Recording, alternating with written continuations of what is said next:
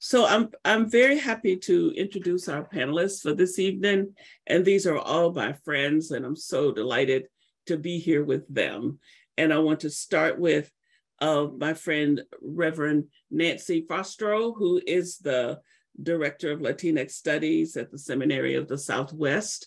And I have been listening to her preach and being inspired for a good number of times now, and just think the absolute world of her and her passionate, radical way of living her faith out in this world. It's such a delight to walk alongside her, to learn from her, and to work with her.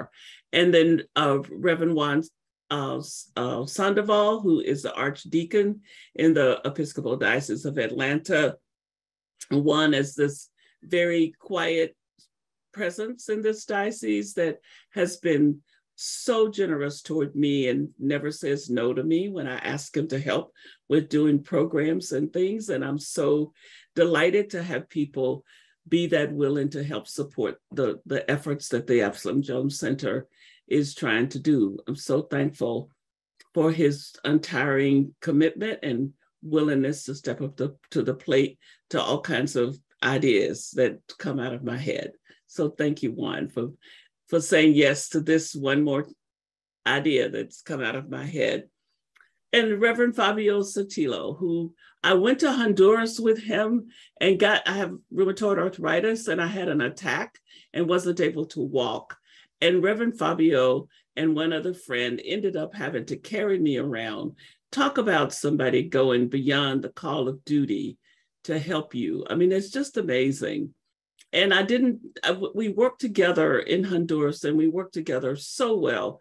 And it was the first time we'd actually been somewhere working together. I don't speak Spanish, and he was the person helping to tell people what I was talking about and tell me what people were talking about to me. And, we just became partners on pilgrims. All of us, all three of us, four of us are pilgrims and partners, and so glad to be on this pilgrimage together and in this partnership. And tonight, what we want to do is to talk some about what it's like for them as they journey in this country and in this culture and in this world, in the bodies that God has given to them as people, as Latinx people.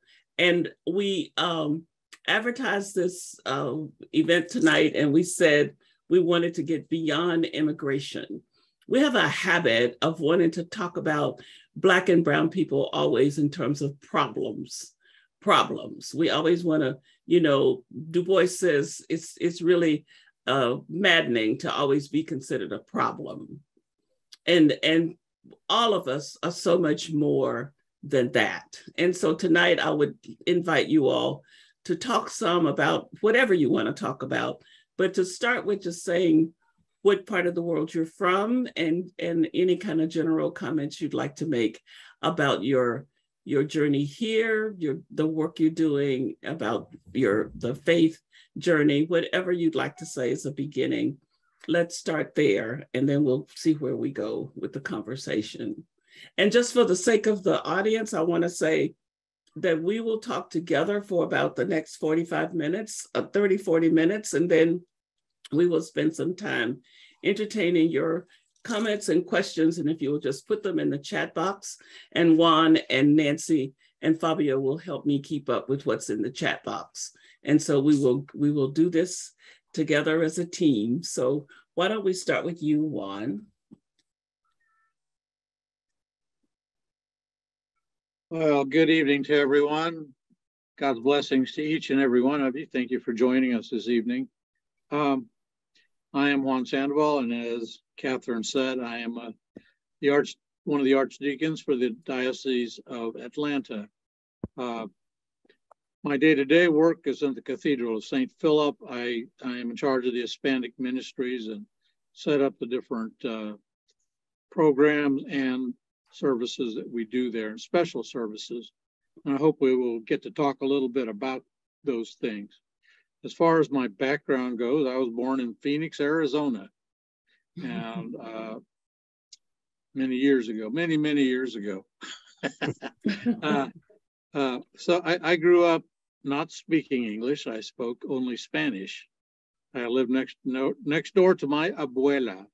And if you don't know what abuela means, that means my grandmother. And so I've spent most of my life in church in some manner. My grandmother would come in the morning to take me to La Misa, the Mass, the service, the Eucharist in the morning at 7 a.m. And in the evening, she would take me to go pray El Rosario, the Rosary, in the evening at St. Anthony, San Antonio's church in Phoenix there. So that was my start, and it continued, and I'm obviously still in the middle of it. I've been able to not only,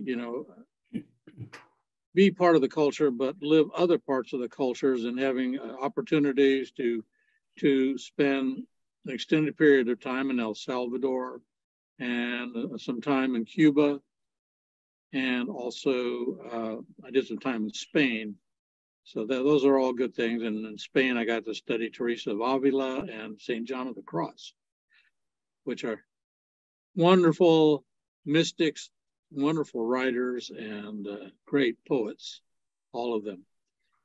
Right now, I spend my time trying to, besides working with the Hispanic people, I work with pastoral care, and most recently working with the Episcopal Preaching Foundation, of which the other two panelists are also part of that. God bless you both. For the first ever, check this out, the first ever Deacons Preaching Conference, all in Spanish. So we have people from Canada, from Colombia, from Ecuador, from the Dominican Republic, from Puerto Rico, and all across the United States. And so it's the first, so we're doing some work on that, and we hope to have more of that in the future. So I think I've said about it. Oh, and I'm on the board of Absalom Jones Center for Racial Healing, and I am so proud. I always put that on my resume so people can see that I'm doing that. God bless you, Catherine, for all you do. I think that's enough for me. Thank you. And how about you, Nancy? Well, hi, everyone. Nancy Frostone. As you heard, I serve as the Director of Latinx Studies at the Seminary of the Southwest. But really, I am a parish priest at heart. Parish ministry is what I have felt, and will always feel called to do. And right now, the Lord has put me in a seminary, and I'm trusting the Lord on this. But I mean, the Lord knows best, obviously. And one of the beautiful things that I've discovered in my most current role is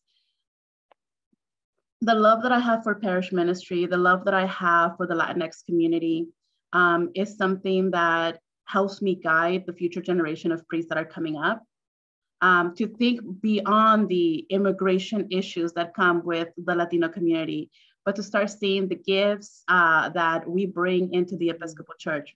So I am very excited about where God has currently led me. I will also add that while we don't want to focus on the immigration part is a big part of my story.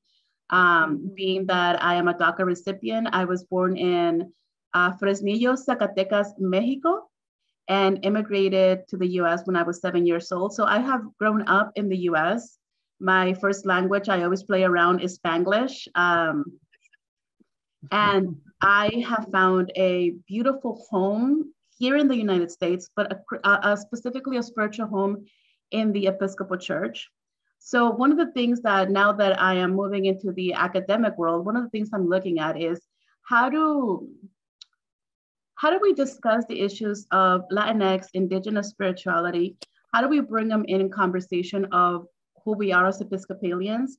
What does it mean to be part of a faith tradition that in many ways has injured our ancestors, has injured our homes, our countries? But how do we navigate all of that and come together to be united at God's table for God's work? So that's the most current thing that I am flirting with what does that mean for me as an Episcopal priest in the Episcopal Church, being a Latina in this country.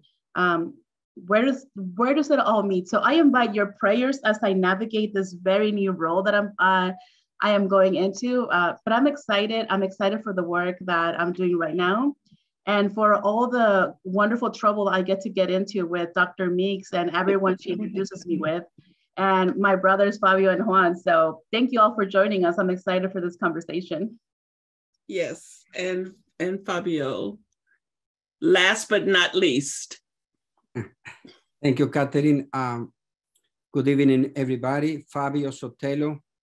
I was born in Colombia, and I have been in this country, in the United States, for over 25 years.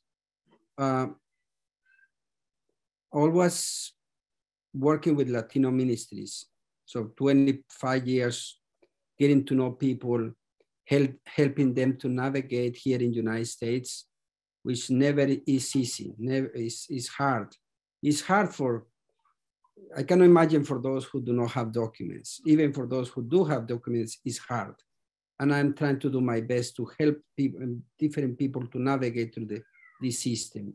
So my work goes beyond faith. It's more about trying to be a good human being and helping others to navigate through these systems here in this great nation.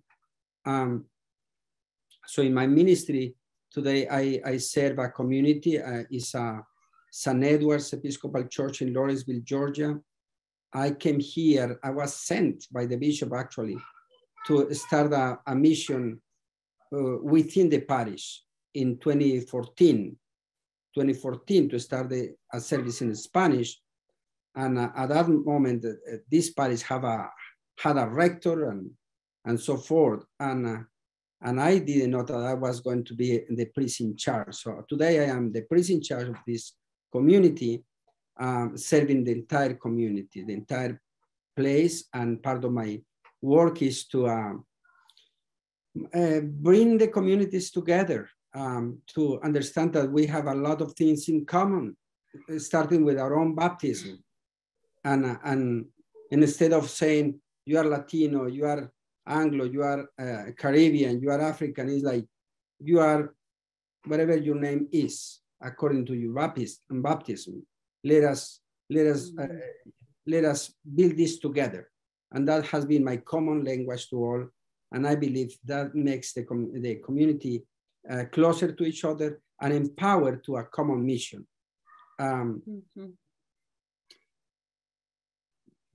Well, that is to start. And thank you. I am also part of I am part of the Absalom Jones Center. I am part of the board. I'm very proud.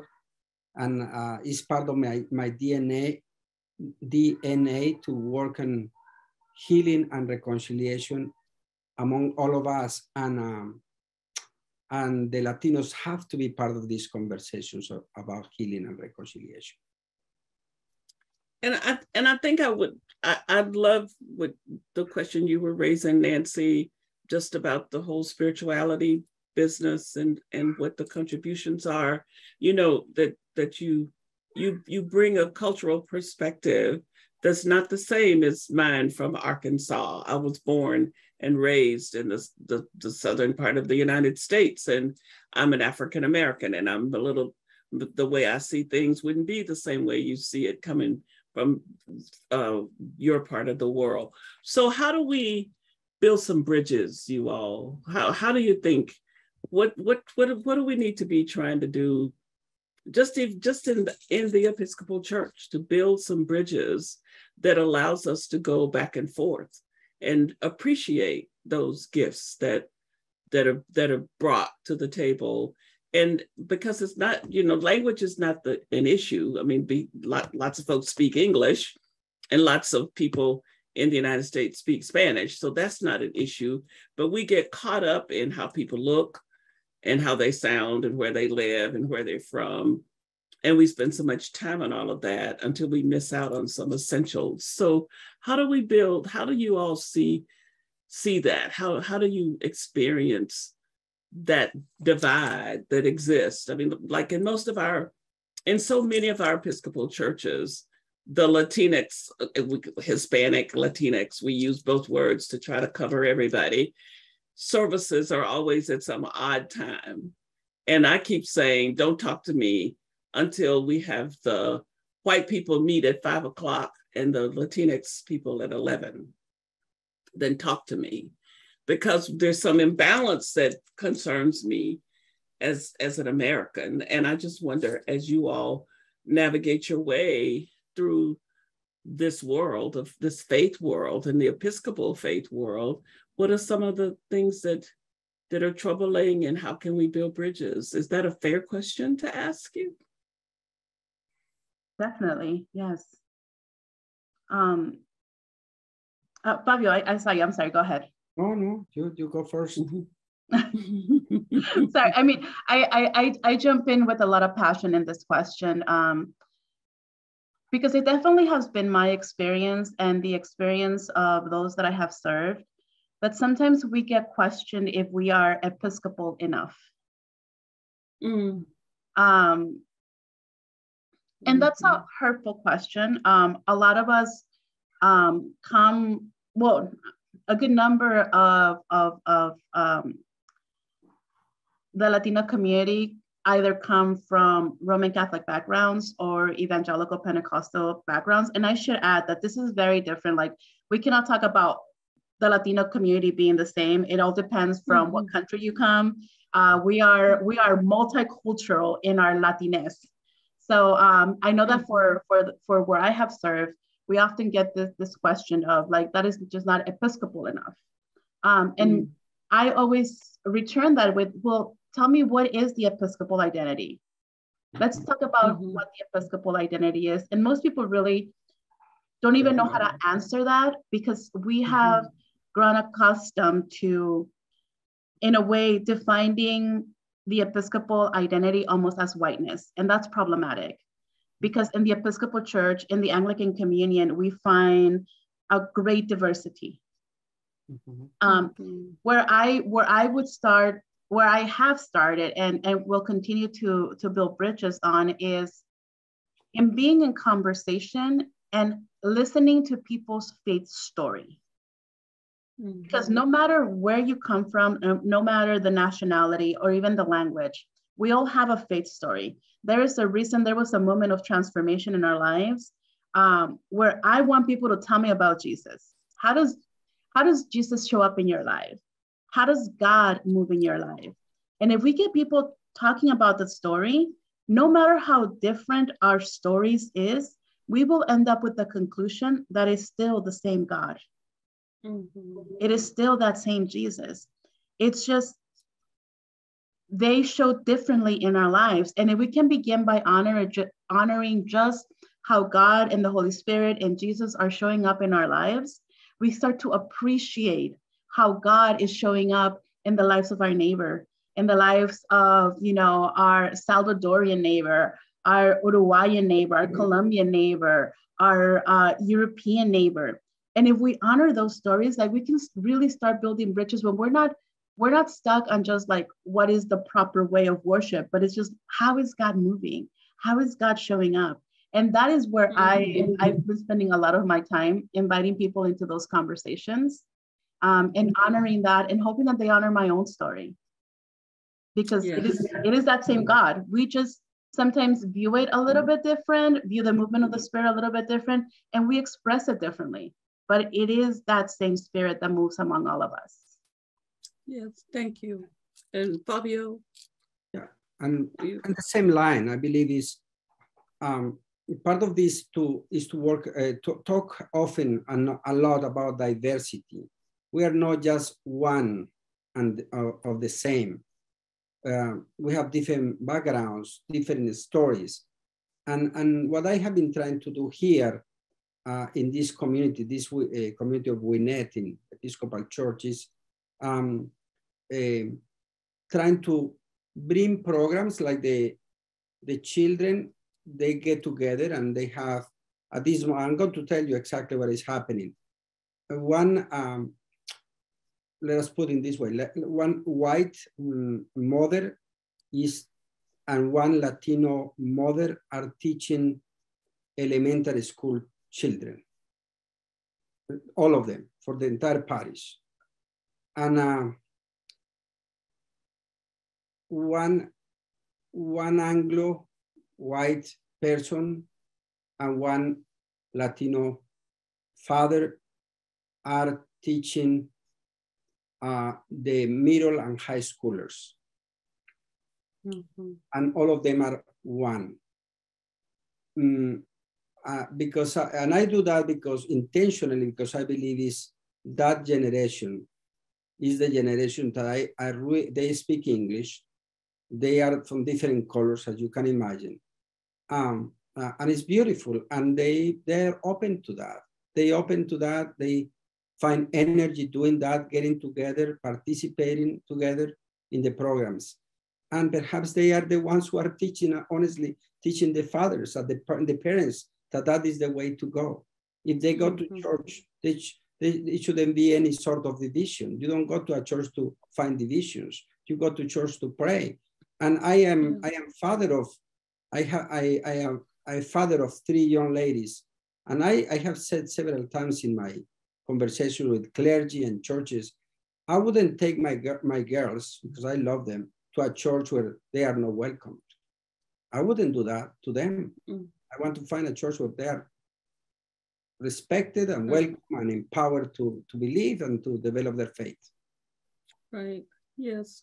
Juan, what would you add to this conversation?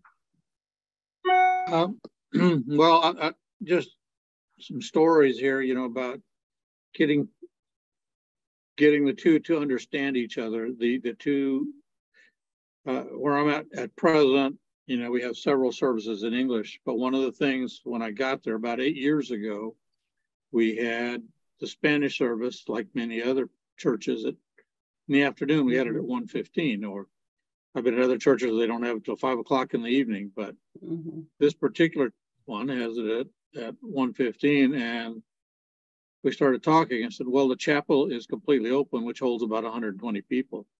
I said, why can't we just move it there? And so we did. So now we have two concurrent services where we have the Spanish and the English going. And now we're getting some of the Anglo population coming in and joining the church because they like the music better, I guess. I don't know. I can't exactly tell you that, but our music tends to be a little livelier than some of the Anglo music. I love some of the Anglo music, don't get me wrong, but this has brought some people in. We get students that are in high school and college that are studying Spanish or some kind of Spanish cultural studies that are coming in, and I always invite them in. And I invite all the priests to come over and join us and be part of it. It's also interesting that for years I've been working and seeing how we could better communicate. And this past year, one of our members was elected to our vestry. And that's one way. And she is able to bring back information from the vestry to share with our Spanish service, which is, I think it's important to have them know that they are an important part of the church. They're not a mission. They're not another congregation. No, they're just another service within the context of the church. And that people do love them. And one of the things we do every month is at the last Sunday of each month, we celebrate all the birthdays for that previous month. So we have cake and Mexican coffee and other goodies to eat. And we always invite everybody to come and join us. And sometimes they do. Typically we have a few of them that'll come in. And so they get to start understanding, you know, they hear us singing in there. For those of you that are not from this culture, that we sing Las Mañanitas, which is kind of a traditional birthday song in Spanish. And so when they hear us singing that, they like to come in, what's going on, you know?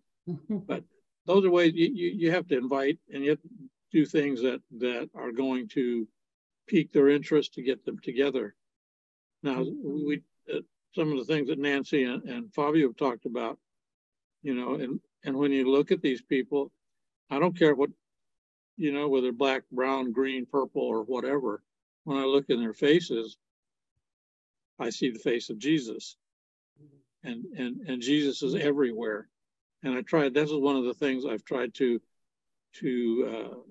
get across, not only to my Hispanic brothers and sisters, but also to my Anglo brothers and sisters. Mm-hmm.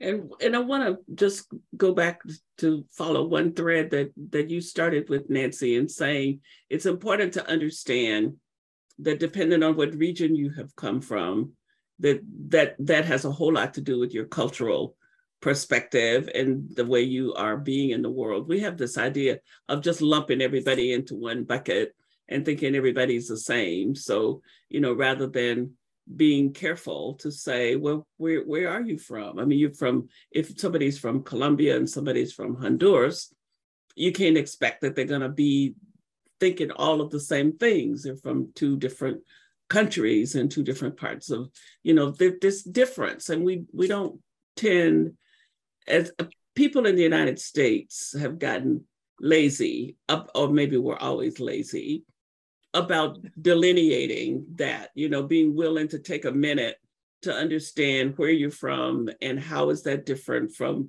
if you were from Mexico, if you're from Honduras or Colombia.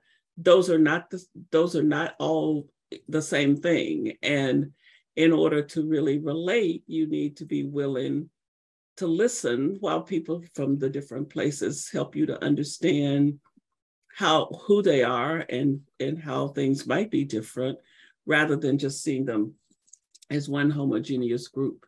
So I'm just wondering, as a Black woman, I live with a lot of microaggressions from people not understanding and wanting to do the lumping and clumping and making us all the same. We sort of laugh about that sometimes to keep from crying. I think that's probably the biggest reason we laugh.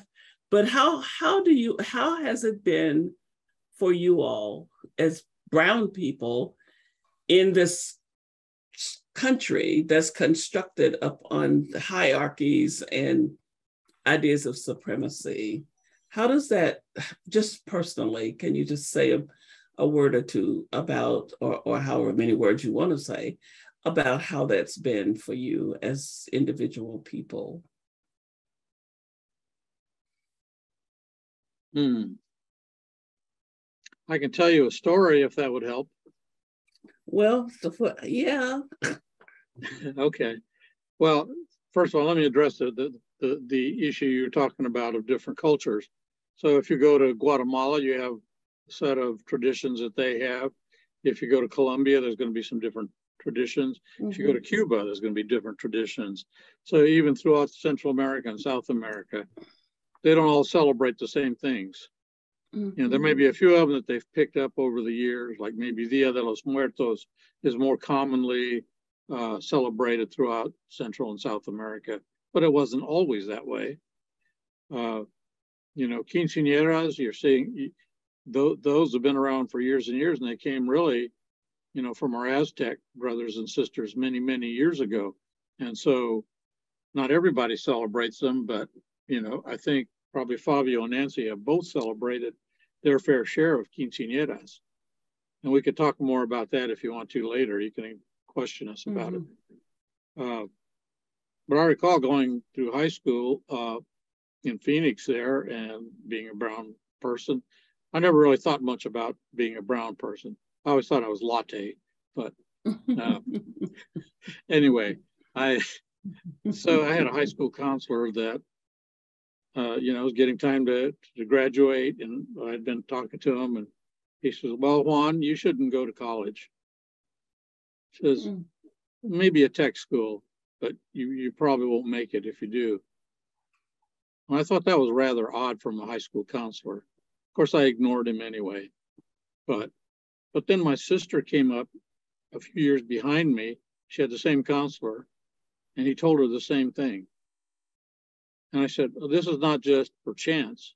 This is a man that has, something he's biased against the Latino that are in his group. You know, I don't know how many he went through there, because there was quite a few in my high school that were from, you know, one of the Hispanic countries.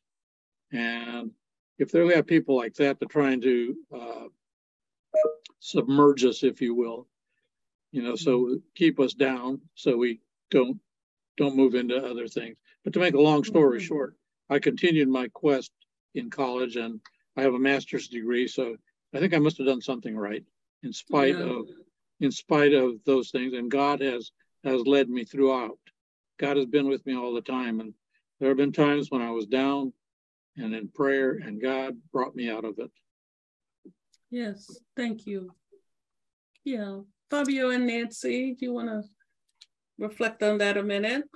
Yes, first is about the Latino America, the Latino people, Latinx people, more on that, what Juan is talking about, the diversity. For me as a Colombian, I have to come here in United States and learn to be a Latino here. To be a Latino in Colombia is different from being here. We have here about 60 million people, Latino people, from different countries. And this makes us a different world. I mean, you have to learn to eat something that is different, is prepared in a different way. And you have to learn to enjoy that. Otherwise, you are going to be suffering for the rest of your lives. So it's coming here, it challenges you to be really open and to learn from each other. I have to learn no Spanish vocabulary. Many things that we say in my place, it doesn't have the same words in another place. And as I am preaching, sometimes I have to name the same thing 3 or 4 times in that way, like playera, camiseta, you know, t-shirt. So I have to figure out what kind of people I'm talking to connect, connect to each other. And also to avoid certain words, because in my country, we say some words that are insulted to, we could be insulting another person. So it's a different Spanish, you know? And this is important because when I go to the Book of Common Prayer in Spanish, it doesn't, for me, it's like, what kind of language is this Book of Common Prayer? It was literally translated from English, but really that Spanish that we find in the Book of Common Prayer in Spanish, we cannot find that language in any place in the world. So now we have to start figuring out a new version, a new way to pray, because again, that is not the way we speak. And then when I came here, I went to study theology up in Emmitsburg, in Maryland. And I have to say a couple of things.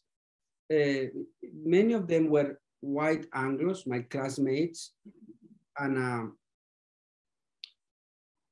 many people didn't want to talk to us, you know. Many people didn't want to talk to us. They didn't want to be part of our world. But then I have to say that I have a great classes, great teachers, and I figured out the ways to get good grades. And then I had a good rector, and the rector said, how in the world these guys who are coming to learn a second language and theology in another language are doing much better than other guys, you know? And that helped us to check and balance a little bit the academic work in that place where I was studying. But I love what Juan said. I am a priest, you know, and well, first of all, I am a baptized Christian, I guess is what I am. And my first vocation is to love people. It doesn't matter the backgrounds, where they are coming from, rich or poor. Sometimes I have the best time talking to a very, very poor people, you know. It doesn't matter. It doesn't matter what color it is. If it is in front of me, I have to start a conversation and have a conversation and try to, I mean, not too long ago, 2 weeks ago, I was celebrating a memorial service from a family from Tanzania, you know, and it was so beautiful and having a meal with them and learning about their country, learning about the culture. And with the people from Tanzania, I really said at the end, we have so many things in common that is unbelievable. Mm-hmm. Yes, thank you. Nancy? Well, to answer your question, I mean, I think one of the things that I have experienced the most in this country is the sense of always being underestimated. And I think that's something that is common for not just Latinos, but I think people of color. There's this sense that they always underestimate us, and you know, while I have a problem with that, I like when people underestimate me because I like to prove them wrong. You know, Yes. I don't underestimate us. Don't underestimate our stories. Don't underestimate our faith. Don't underestimate the importance of family and community. Those are specific things that are so important to our community and just to who we are. And as Juan was sharing, I remember my 6th grade English teacher, because while I can sometimes speak without an accent, my accent shows up. You know, I play around the Spanglish is my first language, but really it was Spanish. So sometimes, especially when I was in middle school, I remember, I'll never forget my English 6th grade teacher who shoved the paper back to my face and said to me, "You will never amount to anything. All of you brown people are just stupid." Whoa. And the first time I got something published, I mailed it to him. You know, yes. When I graduated from divinity school, when I got my master's, I was like, I'm gonna send him an invitation. And you know, I can laugh about this now, and there's still this like little twinge in my heart of, if you said that to me, like, how many other children did you say that in your history as a teacher? You know, and those things are damaging. While I can now say, like, yeah, go ahead and underestimate me, you know, when I was 13, that devastated me, and for many years I still believe that I would never amount to anything. Even now, as I get ready to like write, and I know somebody will read it, that fear comes back to me. Like, what if I forgot a comma? What if, you know, what if my grammar's not good? What if my English teacher was right in 6th grade that, you know, I'm just stupid? So I think we all have some of those stories that we have to fight against. Absolutely. I had somebody tell me I wasn't college material, and I was so tempted to want to send my PhD, a copy of my PhD, to them when I got it from Emory. I thought, well, I might not be college material, but I have a PhD, you know. So I know that, yes, that whole business of being underestimated can be really challenging. And you're so right. When you're young, it really does impact you. When you get to be a grown-up and see yourself making it in the world, that's a bit different. So I know that though we said in the beginning that we didn't want to just focus here on problems that face your communities, but I do think we cannot have a conversation without talking a little bit about 2 things: the impact of COVID up on your communities, and also where are we with immigration in terms of the daily life of folks that you have to interact with? How are people being impacted? Their quality of life. How is the quality of life being impacted with just the vitriol that comes out around some of this, that I think that you would know more as pastors and people engaged with your parishioners and people on a daily basis than somebody like me that gets to talk to people like you, but don't have the kind of day-to-day contact. So if you could say a little bit about that, and then afterwards we'll open this up and let folks put in questions in the chat to get in. I'm sure there's some people with some questions and maybe some comments. So, and I don't care who starts. I'm not gonna act like a teacher and call on you for this, so. Well, I'll go ahead and start if you want. You know, immigration is a constantly changing background. I mean, just recently the judge struck down the DACA, what, 3 days ago? So there you are, and I know that's still going to be challenged, and I hope that they will understand that. But this has been an ongoing problem for years and years, and it's even more of a problem now. Here in Georgia, we have the Stewart Detention Center. I know Fabio is very well familiar with that, and so they house quite a few folks down there. Matter of fact, I think this past year, somewhere around a little over 9,000 people that have been in there. And they're called detention centers, but let's call them what they really are. They're prisons. They're places of degradation. The health care they're provided is terrible. The food that they have is you would probably just mostly throw it out if you were at home. And you know, their visitations are minimal. We do have, fortunately, a few places that are bright spots in there, like El Refugio, which is a home. Now, so this detention center is in Lumpkin, Georgia, where they're in the middle of nowhere. Seriously, there is nothing around for miles. But El Refugio is a home where they allow the families of the detainees to come in and visit. So the visitation, they get 1 hour a week. That's all they get, 1 hour a week. And it can be two family members to go in at the same time. And during COVID, it was down to one person, 1 hour a week. So it was very, just terrible conditions. So that we continue, and it's not just in this case, I mean, it's really is highlighted because of the Hispanic population, because 50% of them come from Mexico, and then El Salvador and Honduras and all the other countries. But then more recently, you've seen the influx of Ukrainians, of Syrians, and even more recently, a couple of Russians that have come over.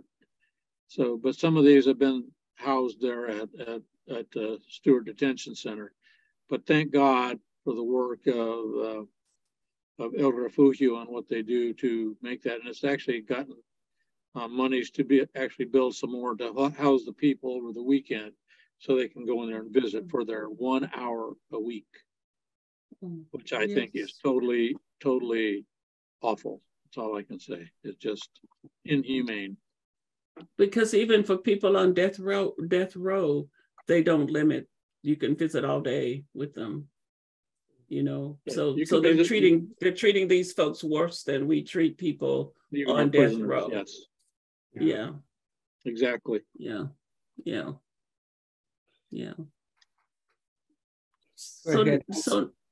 ahead, Fabio. I want to give the word to Nancy and then I'll be last. Thank you, Fabio. Well, most of my experience has been working with people from first generation and 1.5 generation, and most of them are undocumented. Regarding your question about how COVID has affected and continues to affect the communities that I have served, I mean, the impact is huge. The level of parishioners that I had that lost someone or knew someone that died of COVID because one, they couldn't get into the emergency room. They wouldn't even dare to call or go to the doctor because they lack documents. It doesn't matter if the news is telling you they're not going to check for your documents. Like if you're undocumented in this country, you know that to go to the hospital, you know that to call the police, that is going to put you and your family in danger. A lot of the people that I serve, I mean, most of them lost their jobs. They worked at restaurants. They were cleaning homes. So the financial impact of COVID in the undocumented first generation Latino communities has been huge. Very resilient communities, and you know, they're doing their best and they are surviving as they can. But the key thing is that they're surviving, and it's really hard to thrive when the deck is set against you. And that's what that's what it feels like to a lot of the communities that I personally have served. In the issues of immigration, like Juan said, it changes day by day sometimes. And we are having more and more people come into the US. And something that we don't talk about is the impact, the historical impact the United States has had in these countries that have continued to cause people to migrate to the US looking for a better life. Like, the US is responsible for a lot of the poverty and a lot of the violence that is found in Latin America that causes them to leave their home countries and come back. You know, it was the prison system that created the gangs that now live in El Salvador and Honduras, is the MS-13. It was the prison system here in the United States that deported people that in the prisons learned this lifestyle. So, I mean, yes, there's responsibility all around, but we have to be really honest about like the brokenness that exists in some of the Latin American countries. The US played a role in it, and we never tell that story. And the laws are not changing. People are being used as pawns. They continue to be used as pawns. We see more and more often how undocumented people in this country are not seen as full human beings, how they are, you know, I'll just say it, they are practically kidnapped, put in a plane and flown across the country with fake promises for a political stunt. Mm-hmm. They are not being seen as beloved children of God. They're being seen as pawns for political stunts. So this is going to be a conversation that is going to continue. Where is the faith of voice leaders in all of this? Right. Yes, I wrote a very stinging blog about that trick that DeSantis pulled with people in Florida. How can you treat people as if they're just a cargo or you know, don't have a life? I mean, how can you do that to people because you decide that they're not as good a human as you are? Yeah. And we know how to do that. We know that drill really well in this country, unfortunately. And that's part of what we have to stand against every day, because it's wrong. I don't care who it is that it's happening to, and none of us can afford to not speak against it being wrong. I mean, if you think it's okay, if you can acquiesce to it, you need to check yourself out. And especially if you sit up in church on Sunday morning, you really need to check out that. Yes, Fabio, don't get me started on that, because it really just makes me very upset. You go, Catherine. And because of that, because all of this brokenness in the system, we don't see what people are bringing to this country, and we don't see who the immigrants are. And in our ministry, Juan and Nancy, we see who they are: people who love their families, people who work hard, and they don't forget the people who are left in their own countries. They share whatever bread they are receiving here with their families in their own countries. People of great faith, they are brave people. Very often I really cry and I say, how they do that?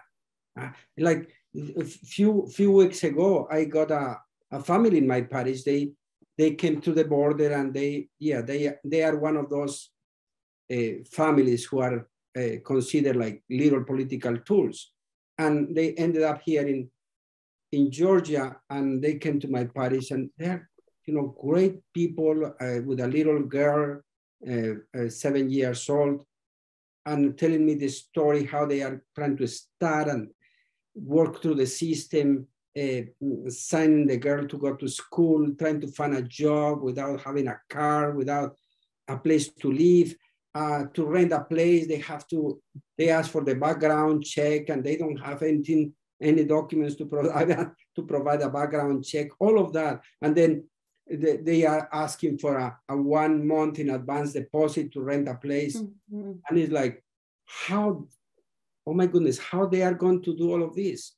But like 3 months after, I see them that they are doing okay, because one of the great things I see in the Latinos is that they help each other. They help each other. They are, okay, come and live with me for a week, and then find the place. And in an unbelievable way, I believe that is one of the values that we don't see in the Latinos. The great faith, very brave people, and a very strong sense of community. Yes, and Fabio, I know for a fact that during COVID, that folks were hit pretty hard in your community. So do you want to say a word or two about that? Absolutely. I lost some people, and just to give you an example of 4 children lost both parents, and they have to go back to Mexico because they didn't have any close relatives here. They lost both of them, and the parents were in their 30s, They have to go back. It's just to, and what Nancy said, many people they don't know. They are afraid of the systems. They are very afraid. So when they think about going to a hospital, going to a doctor, it's like, okay, now they are going to know who we are. And what is ahead of us? Maybe the family is going to be deported. Maybe we are going to be separated. And because this is how sometimes people solve issues. There is in immigration, there are a lot of things about separating children, separating families. We'll take care of these couple children, and somebody else will take care of these two. Like if they were no humans at all. So what they want to keep is the family together. And therefore they don't want to be seen by others. And they literally, they prefer in many cases to die rather than ask for help. Because it's safer to take a chance on dying than it is to ask for help. That's not the country I want to live in. You know, I don't want to live in that country where someone would feel that way. And that is the country that we have to, as people of faith, I think we have to keep resisting and standing against and saying, not in my name. You can do it, but I'm not supporting this, because, you know, it's horrible that you would be that scared, even because you know you can't trust the system. I mean, if they say, we're not going to ask you for documentation, you go somewhere and somebody's going to ask you, and the next thing you're going to know is you're in trouble, you know, because you can't trust that. So will you all help me look at what is in the chat, and let me invite the audience to put in comments or questions that you might have for our panelists. And if you are thinking about what you want to say, you don't think too hard, because we don't have a whole lot of time, and you need to ask us pretty soon. So Catherine knows, I just want to respond to Tom Blossom, who is a member and EV at Christ Church Cathedral. We've captured one of your great singers there, Yuri Rodriguez, and she's up here at the seminary at Sewanee in Tennessee. And so I've been chatting with her lately, and so she came from your Coro Hispano at Christ Church Cathedral in Indianapolis. And just another time, it has nothing to do with what we're talking about. But my son is also Coast Guard. He's a Warrant Officer 3, and he's been on cutters as well. So keep ministering to those people that are getting out of those terrible situations, and please keep working on your Spanish. Yeah, and someone just asked the question, what do you prefer? How do you prefer? I think the question is, how do you prefer to be considered in terms of ethnicity? You know, you all have the same problem we've got with, if you're going to be African American or Afro American or Black or whatever. And so, and now somebody wrote me and said, somebody in the church who's a leader wrote me and said, I don't use Latinx, I'm Hispanic. And I thought, okay, I'm sorry to offend you, but I thought that, you know, so we just use Hispanic and / Latinx. So is there a discussion about language like that in your circles? And how do you resolve that? So right now that I'm in the academic world, there's definitely a lot of discussion regarding Latinx. There's very strong feelings on all sides about the word Latinx. I prefer using Latine, which is the Spanish version of Latinx, because Latinx just doesn't make sense. And the only reason why I use that is because while I identify as female, not everyone I serve sees themselves reflected in our language because it is very gendered. So I will be okay with whatever people want to be called, but I prefer to use Latinx and Latina because I do feel it's more inclusive. And my job as pastor is to make sure that people feel seen. I understand there's problems with it, but there's always going to be a problem with it, right? Like a lot of us don't like Hispanic, you know. So, but thank you for that question. I mean, it's a complicated question, and there's as much diversity as there is in Latino communities with our ethnicities and culture and traditions. There's so many different thoughts on what word we all prefer. So my thing has always been like, just ask, and if somebody feels offended, say like, okay, what would you prefer? Sure. And I believe that is the way to go, because I see that some a generation like Nancy's generation, perhaps they are more open to use Latinx, but some generations that are older, they don't, they say why are they changing the Latino or the Hispanic? So perhaps we are in that sense of at this moment trying to decide which one is the right way to, and there is no right way. Is whatever it will go back to the person. How do you prefer to be called? And that is to get. I learned about Hispanics here. I was always thinking about I am a Latino. In Latin America, we don't talk about Hispanics. Hispanic is a term that you learn here. And Latinx started here. It didn't start in Latin American countries, for example. So it's kind of... Well, there is still conversation about transgender women of color in Latin America during the 60s using the X. So there is some history that the word Latinx or something close to it was linked to those movements, but it definitely has become more popular, especially in the academic world with very liberal language. So it could be problematic, but there is a lot of stuff that's coming out about transgender women of color in Latin America trying to find a new term to define themselves. And the biggest issue is, that lady left. The biggest issue is people seeing the face of God in everybody, regardless of what the label is, and not to be trying to fudge on that by worrying about, well, what am I going to call you? Because I'm going to call you sister. Or brother. That's the most important thing, I think. Or sibling. Sibling, yes, that's right. Because you might be transgender. That's right. I got to get it all straight. It's a lot to keep straight.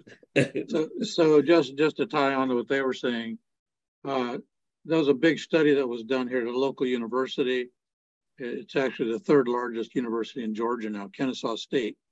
And I was trying to find the article, but it was titled, "When is an Hispano not an Hispano?" And it goes into that because of the different countries. For example, if you go to Guatemala, their primary language is actually not Spanish, but it's Quiche. And so they speak a lot of dialects, but of course, if you go across the United States, even all the Anglos speak a little bit different dialects. If you're down in the South, or you're in the Northeast, or if you go to the Southwest or wherever, there's going to be changes in that's right. Some of them are recognizable and some are not. But also, what are they called? What name? Like for Catherine, yes, exactly. So Catherine, I just call Catherine, and me, I just call Juan. So I'm not trying to be funny, but it's true. I see myself as a man. I don't see myself. I don't see my color per se when I talk to people. It's just me talking to somebody else Right. that I see as a person of God. So, and naming is important, and I don't want to dismiss that. No. I don't want to diminish that, but I think we don't need to get so preoccupied with it that we forget ultimately it's the person that we need to never lose sight of. We have about 5 minutes left, and I want to invite the three of you to tell us something that you think would be good for us to part on from this conversation. I would, most people who joined us tonight probably know that it's Hispanic Heritage Month starting, I guess it started what, is September? Start September 15th. Yeah. September 15th to October, I think it's a month. And the Center for Racial Healing is committed to trying to be inclusive in addressing all of the peoples who have suffered from oppression and racialized trauma who live in these borders. And that means that Latinx, Hispanic, Asian and Pacific Islanders, African Americans and indigenous people, and white people who have been wounded by racism and don't even know it. So we're trying to pay attention to all of that at the Center for Racial Healing. And so please go to our website, and we have virtual library resources there that can help you if you are interested in doing some work around some of these things. This panel tonight will be on our YouTube channel in a few days, so you can come back and listen if you want to, or you can share it with other people. So that's my center commercial. Now I want to ask the panelists to spend the last minutes saying whatever last words they would like to have. I'm going to go ahead and speak up because, and I've talked to Catherine about this in the past, we were doing what we called mini immigration pilgrimages, and we talk about different topics, including ICE court and taking people down to El Refugio and that, although that's not possible now. So I'm looking at ways of restarting these, hopefully early in the year. And so I don't know how we're going to exactly formulate all of this, but I have a good idea of it. And it's usually about 3 different days, not all together, like a week apart, like say each Wednesday of the week for 3 weeks to get all of this. And it'd be a couple of hours each of those days to help you better understand immigration and what is going on in this country. I want to say that I believe many of those who are with us, those who are attending this conversation tonight are Episcopalians. So my invitation would be to open the doors. If you have a community of faith and you want to grow and you want to have some energy in your worship space, invite some Latinos, get to know them. Many people, and somebody said here in the chat how they are coming to you. It is unbelievable. Some Latino families want to be part of us. They are finding us, and they are finding that this is the faith that they want to be part of, because of they find that this churches has more progressive theology, and that is what they want to be in a theology that is more progressive and a very welcoming community. So that would be my invitation. Go to a restaurant during this Hispanic Heritage Month, or if you, in your place where you live at, there is any cultural aspects about Latinos, try to participate, try to find more about who we are and where are we coming from. Thank you. Well, and I will just add, for many, many years, we have treated the Latino community in the Episcopal Church as a charity project, as those poor people that we are called to save and to serve. And it's time we change that conversation of we need to be partners in ministry with the communities around us. We need to help uplift our Latino leaders who are there, who are doing amazing work. We need to hand them the mic. We need to make sure that We provide the resources that are needed for communities, Latino communities and communities of color to thrive in our neighborhoods. The voice of the churches have power. So we need to engage our lay people in conversations of what does it look like for us to be engaged in partnerships with the Latino community in our neighborhood. It's not about us going out to serve them, but how do we together serve with one another for the glory of God? Like those are the conversations that we need to be engaged with, because Latinos, like any other community, we bring so much beauty, so much flavor, so much color, so much rhythm into the church. Let's honor all of that. But we need to engage in hard conversations. We need to make sure that some of the stuff, it's not about the language. It's not just about Spanish. While Spanish plays a big role, there is second, third, fourth, fifth generation Latinos in the United States who are looking for a church. And they speak English much better than a lot of us. They may not even speak Spanish. So it's not, don't get stuck in the idea that I have to speak Spanish. You don't. You have to speak the language of God, and that is love. And see their belovedness. So I will stop there. But thank you all for joining us. And these are wonderful conversations. And I pray that we get an opportunity to have more of this. Well, I promise you that there'll be more of them.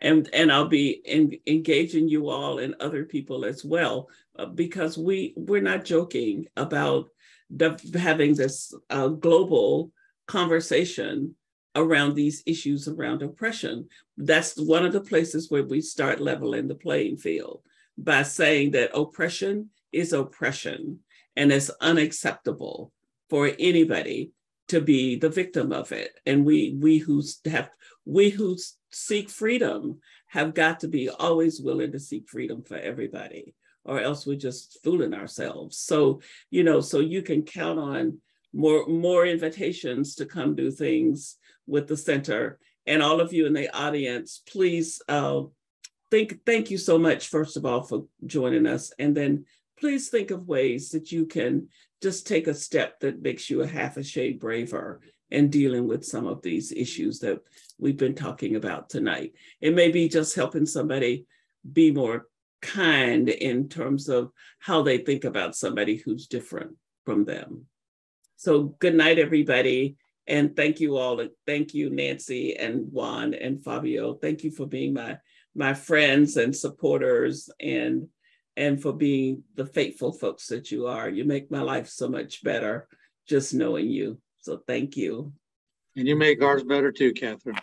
Thank you. Thank you, everybody. All right. Good night. Night. Good night, everybody. Buenas noches. Buenas noches. Yeah.